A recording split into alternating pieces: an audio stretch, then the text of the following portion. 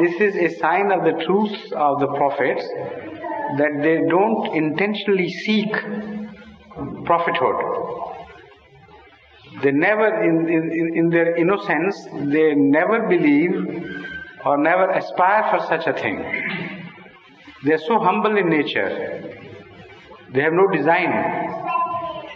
So both these incidents tell us that whatever was bestowed upon Moses, or whatever was bestowed upon Hazrat Muhammad Mustafa Sallallahu Alaihi Wasallam, was not out of their desire or design, because their natural reaction was that of extreme surprise. They were not prepared at all for what they were given.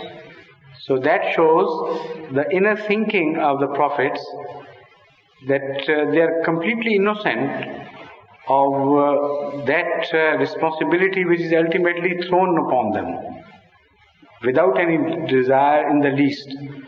So when the people turn to them and say, you have concocted things, you want to become a big man and this and that, all that is belied by their first reactions.